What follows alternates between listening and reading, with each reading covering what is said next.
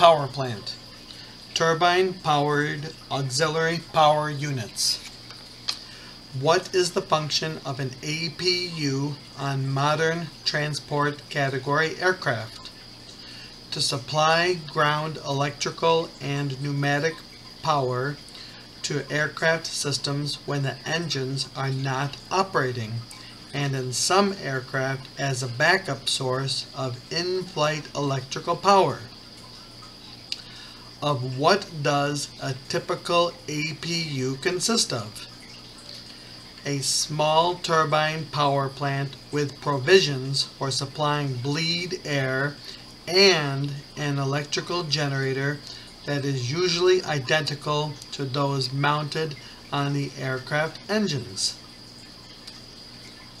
What usually places the greatest demand on a gas turbine APU? Bleed air loads. What is typically used to start an APU? Its own electric starter and battery power. What is the usual source of a gas turbine APU's fuel supply? One of the aircraft's main fuel tanks.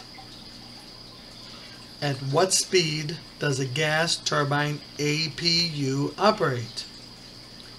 An APU operates at or near its rated speed regardless of the electrical or pneumatic loads imposed.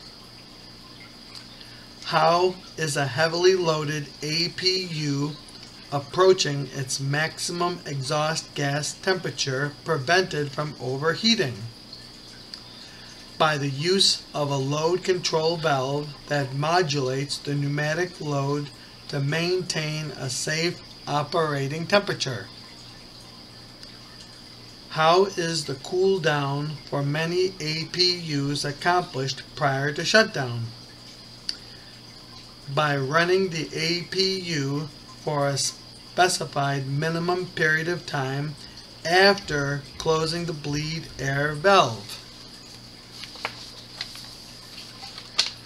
What is the operating effect of following a required cool down period prior to APU shutdown?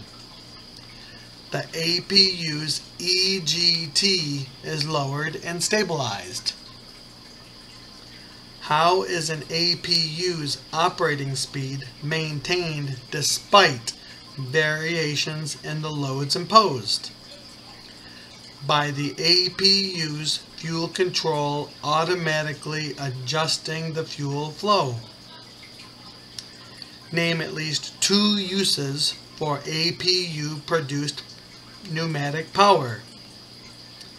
Engine starting, ground air conditioning, anti-icing. What type of operating practice could cause thermal shock and possible damage to an APU? Abrupt shutdown of the APU when it is heavily loaded. What powers the variable inlet guide vanes used on some APUs to regulate compressor intake airflow? Fuel pressure. How long is a typical APU cool down period? 3 minutes.